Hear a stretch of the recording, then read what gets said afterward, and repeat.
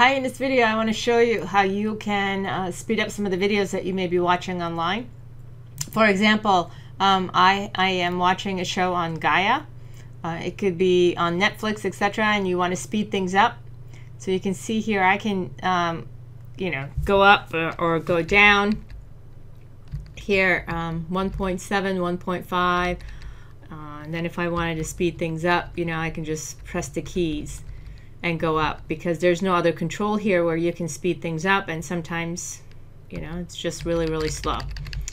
This is great for webinars, for trainings, etc., because I feel my time is the most valuable thing, and I like to just speed things up if a lot of it is fluff. So you can just search under the Chrome Web Store for Video Speed Controller.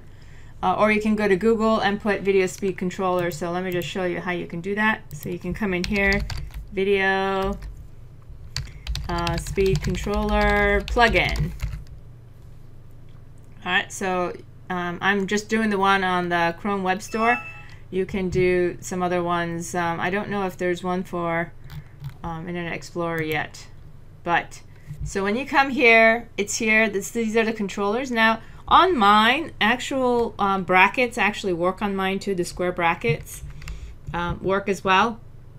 But S for speeding and D for decreasing. So I use that on pretty much everything, and I love it. So you can see the rankings and how many people are using it. So just go ahead and click on Add to Chrome. Since mine's added, it's not showing me that option, but when you click on it, it will add it. And then you'll be able to see here as one of your options. So when you go, for example, if I want to go to youtube.com and I want to watch like this movie, and I know that you can watch this at maximum of 2 times the speed, but if you wanted to, I'm just going to make this quiet just to show you guys. But if you wanted to speed it up even more than that, you can come in here and you can click on that, or look, I'm at 5 times the speed. Of course, you're not going to be able to understand a lot of it, but just find the comfortable rating that you're looking for and use it. So it's great, again, for webinars, for trainings, for Gaia, Netflix, etc. If you want to watch something a little bit of fast speed, I highly recommend the Video Speed Controller.